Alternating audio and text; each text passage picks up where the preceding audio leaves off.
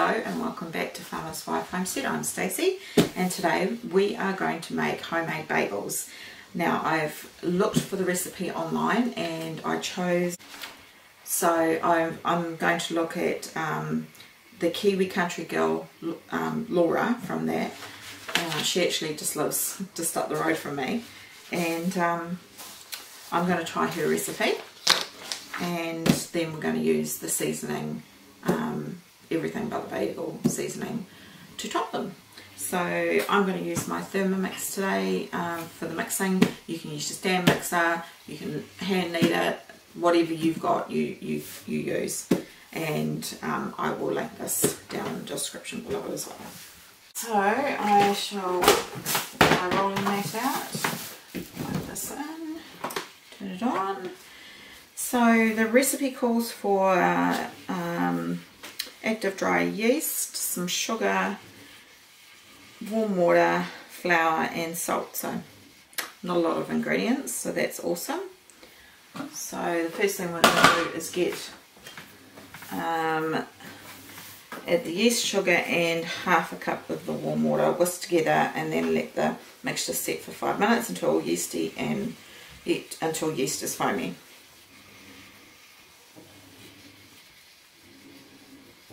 Okay, so I'm just going to slightly adapt it in the respect that I'm just going to put all the water in at the same time. So 1 1/4 cups of warm water.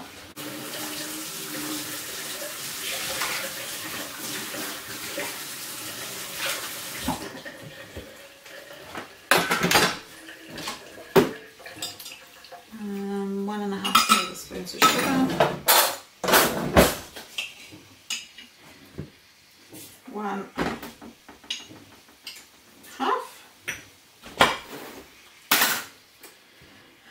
and yeast, 1 1/2 teaspoons. Oh no, 2 1/4. So there's that.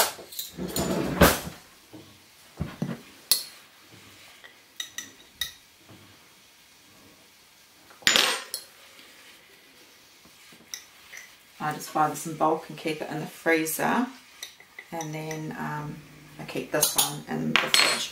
You can keep it in the freezer as well if you want to, but my yeast lasts for a long time in the fridge like this. Okay, so I'm just going to make sure that all the yeast is touching the water. Foaming nicely, so sift together the flour and salt, add remaining using the dough hook. Okay, so what did it say? 3 1/2 cups of plain flour. Hopefully I've got enough in here. 1, 2,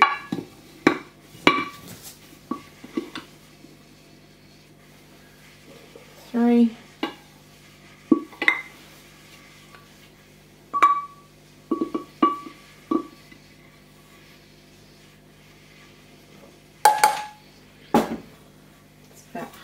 And 1 1/2 teaspoons of salt.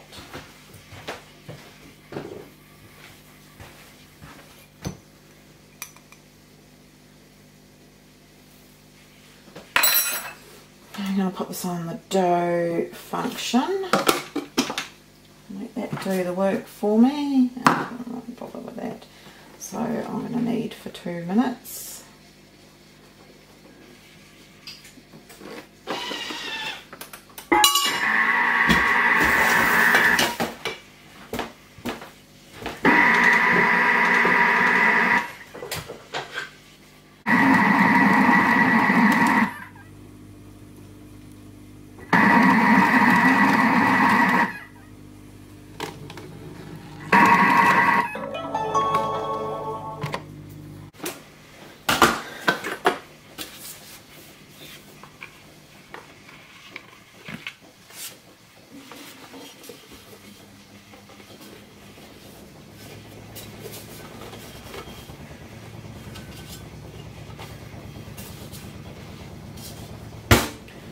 Okay, now the recipe, you know, obviously says to knead for 10 minutes, but 2 minutes in the Thermomix is equivalent to 10 minutes hand kneading. So that's all done.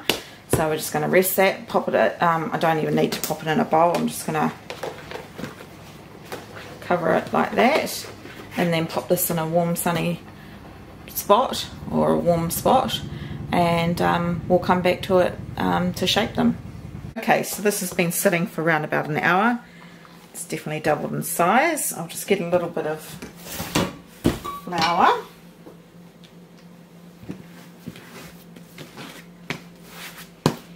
Right, what does the recipe say? Punch down and let it rest for 10 minutes. Divide the dough into 8 equal pieces. Roll each piece of dough into a smooth ball and then use your fingers. So I'm just going to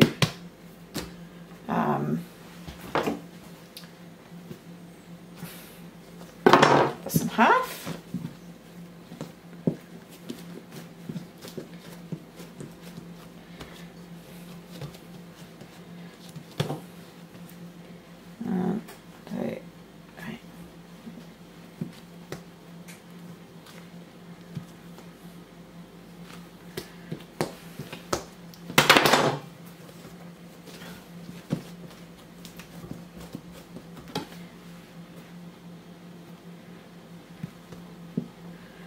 Being very careful not to cut my mat. These silicone mats are amazing.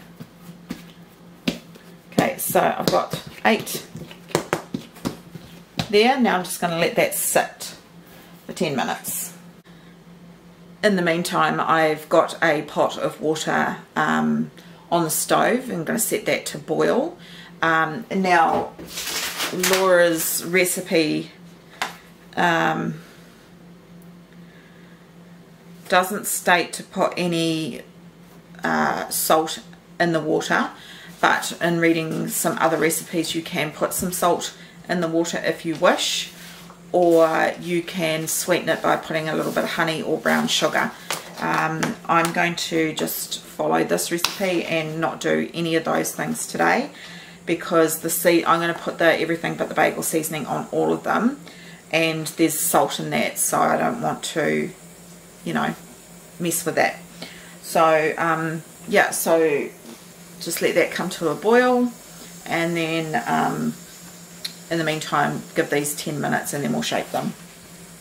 Okay, so I've also put the oven on to, let's get this, 220 Celsius or 430 Fahrenheit. So that's going to be all preheated and ready. I've got a big baking sheet ready with some parchment paper on it, and so we're just going to get to rolling these balls and then shaping the bagels. Okay, so the way I like to shape is I bring everything, sort of like push it down to the bottom like that, and then make a C. And you don't actually want to use flour at this stage, it's not too sticky, and you just sort of roll it around. Let's see, and what you're doing is making that top tighter and the bottom all nice. I'll just do that with all of them.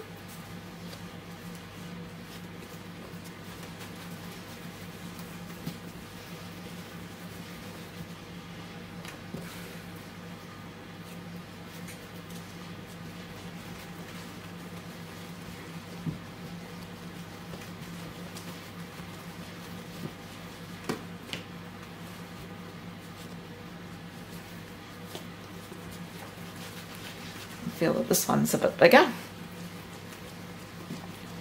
Once you've been doing this for a little while, you kind of get the knack of it and you get faster. Now that one's quite small and this one's quite big. I'm going to steal a little bit of dough, put it on the bottom of that one, and just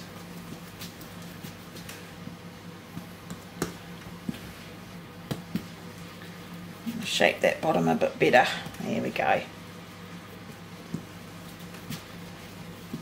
Last one.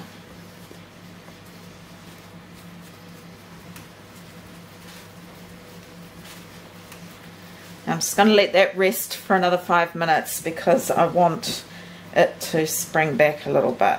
It doesn't say that in the recipe, but I'm going to do that. Okay, so I'll leave that for 5 minutes. I've grabbed a little plate and I've given my seasoning a shake. And I'm going to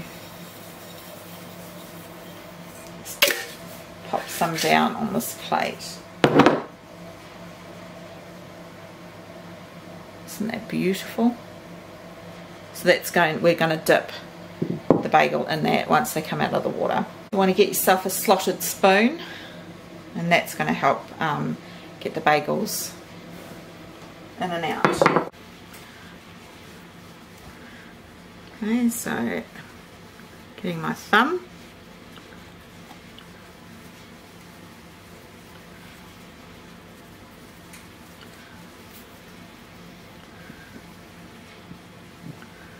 Yeah, so I do it about that. So I know the hole does sort of come in.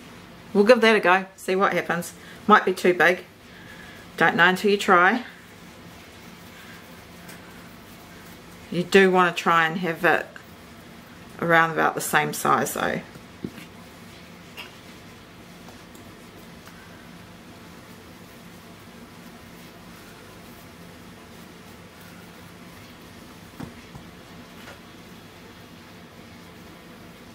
This is quite fun. Bagels are really expensive to buy. This works out. I can pop the rest of these in the freezer.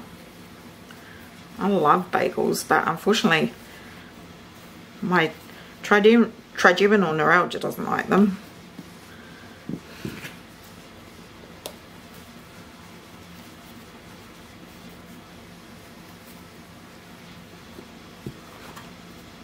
They're probably going to have massive holes.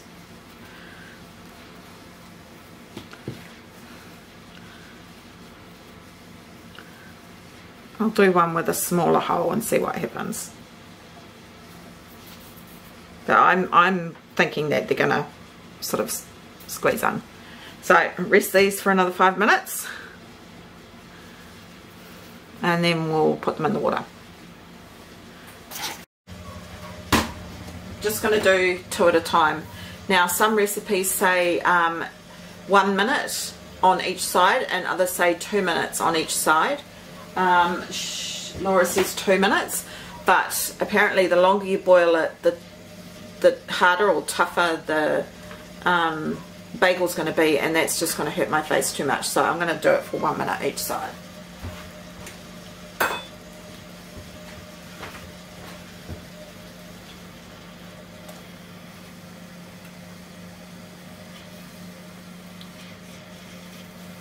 Probably fit 3.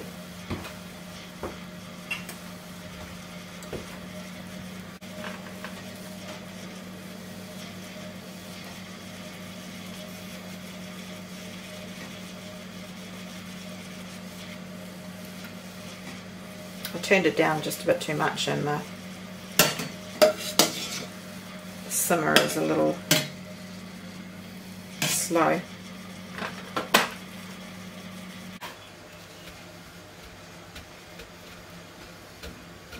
Pressing. Oh, they're so beautiful.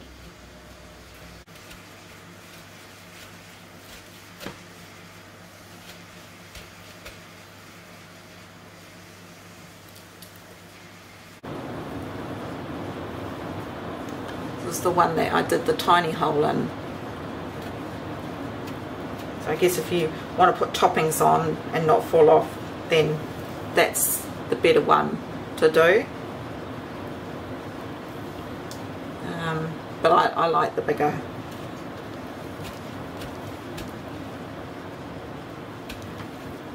ones.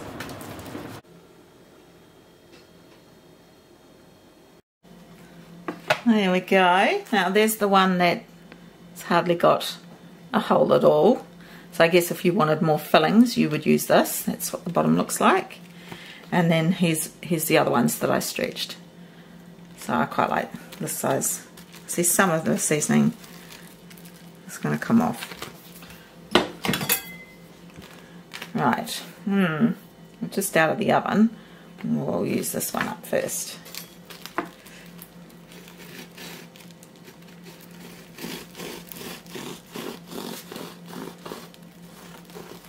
Very soft, very moist, nice. I'm going to be able to eat these.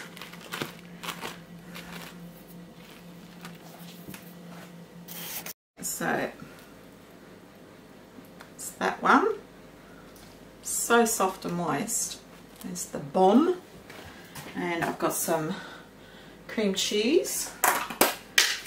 So it's good till the 13th, so I will have to make some carrot cake.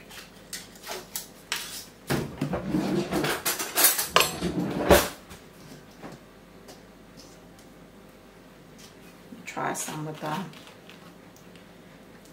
cream cheese. Can't go wrong with cream cheese.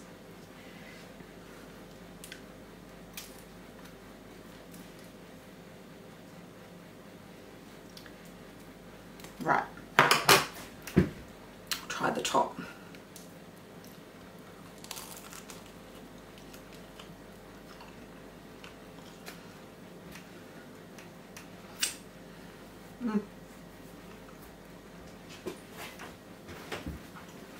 Into detail.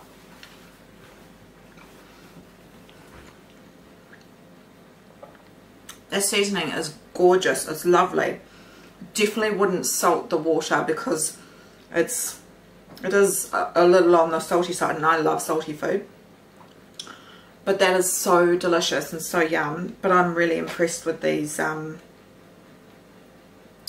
bagels.